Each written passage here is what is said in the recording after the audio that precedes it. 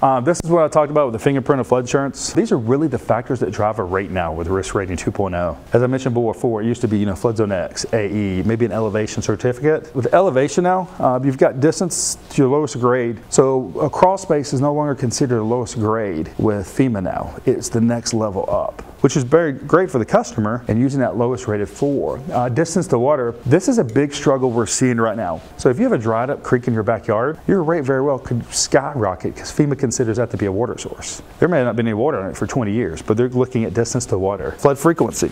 This is a big thing that's used now is you've got a lot of these areas that experience flash flooding a lot throughout the year. Let's just use Houston, Texas, for example. Not even looking at hurricanes. Houston has a big problem like New Orleans does. So they have a lot of excessive rainfall floods throughout the year. Nashville, Tennessee's had several the last few years. St. Louis. And so those things are driving the rate as well. Type of flooding. If you're in Wilmington and you have coastal flooding, or if you're in Winston-Salem and you have flash flooding, those are two different types of flooding sources that they're looking at and determining that rate. And then replacement costs. Really, this can be something that's very dangerous on the commercial side. So on replacement costs, you don't have to use it necessarily to set up a policy. FEMA's putting it in there, but replacement cost has a big impact on the rate. So let's just say that you have a $250,000 policy and the replacement on the home is $450 compared to a house with $250. Rate could be 40% higher, even though you're not taking out any more coverage. So you really want to pay attention to this. And where we're seeing a big impact on replacement costs is actually on the commercial side. So a lot of times with FEMA now, write your own carriers, they don't have the data to do the replacement cost. So let's just say someone comes to you, you're writing a policy for $500,000 and of course you do the coverage for $500K,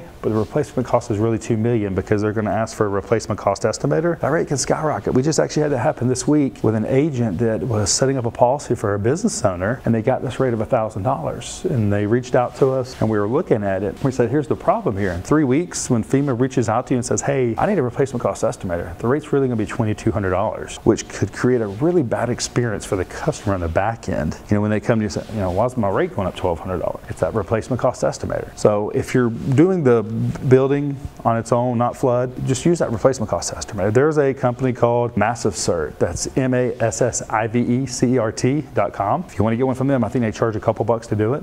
We use them a lot if we just need a replacement cost estimator on the commercial side. That's really something you want to pay attention to when you're writing these policies, is that replacement cost can really come back and bite you if you're not careful.